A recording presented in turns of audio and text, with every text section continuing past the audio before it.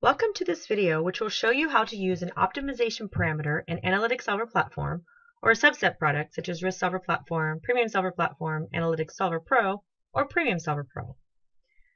Recall in our first video that we solved this optimization model, which maximizes the total profit from 3 products subject to inventory constraints. At present, this model is very static, meaning that all of our profit points and inventory levels are constant. In the real world, we know this isn't true. Suppose we wanted to see how our total profit was affected as the profit per TV ranged from 50 up to 100. We could, I suppose, solve this model multiple times, entering a new profit for LCD TVs and noting the objective function and variable values after each solve. Or we could use the optimization parameter PSI_OP_param to do this for us. In cell C16, we will enter the function PSI_OP_param with 2 arguments, 50 for the lower bound and 100 for the upper bound. If we run 11 different optimizations, then in the first optimization, the value of C16 will be 50. The value of C16 in the second optimization will be 55, and the value of C16 in the third optimization will be 60, and so on. For each optimization, Solver will keep track of the objective function, variable values, and any other cell that you deem important. There are several ways in which to view the results of these optimizations. The first is to use the PSI_OP_value function. I'll use this function to display the solution for each optimization on the worksheet. I'll label these cells with our optimization numbers, all the way down to 11. No. Here, I will use PSI_OP_value. For our first argument, I'll reference our objective function since this is the cell that I want to monitor. And I'll use the F4 key to anchor this cell. And then for our second argument, I'm going to use the optimization run number. And then I can just copy this down.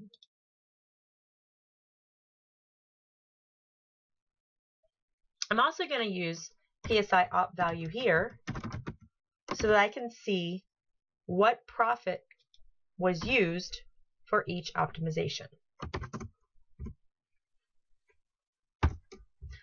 Next, I'll click the Platform tab and set the optimizations to run to 11. Then I'll click the Engine tab to confirm that Automatically Select Engine is selected. And now I'm ready to solve. I'm going to click Analytics Solver Platform, Optimize, Solve Complete Model. In a fraction of 1 second, 11 optimizations are solved. We can see our results here. So for the first optimization, our profit per TV was $50, which gave us a total profit of $24,000. In our second optimization, the profit per TV was 55, and again, our objective function was 24,000. Now we see that as our profit per TV increases, so does our total profit.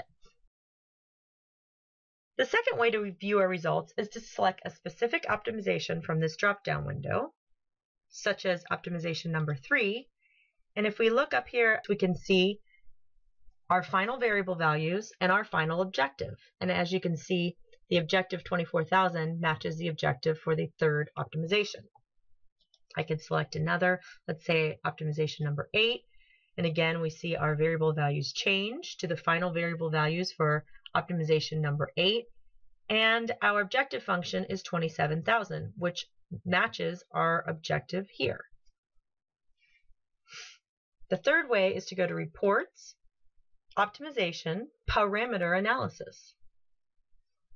We will select Objective, Variables,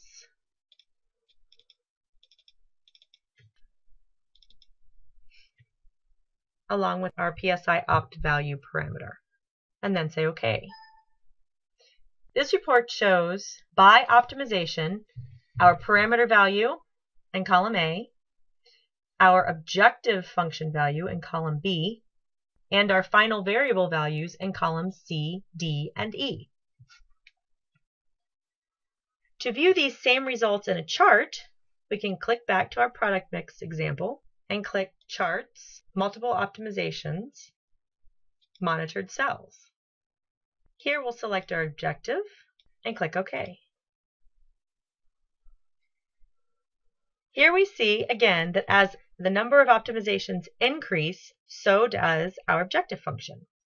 Click here to open the side panel and select Use Labels.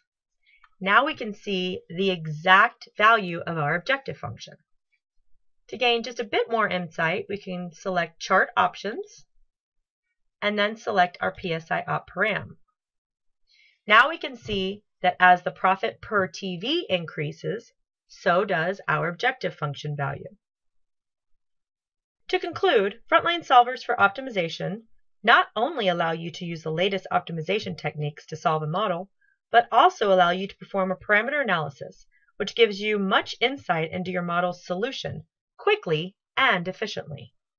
If you have any questions or problems, please contact us at www.solver.com.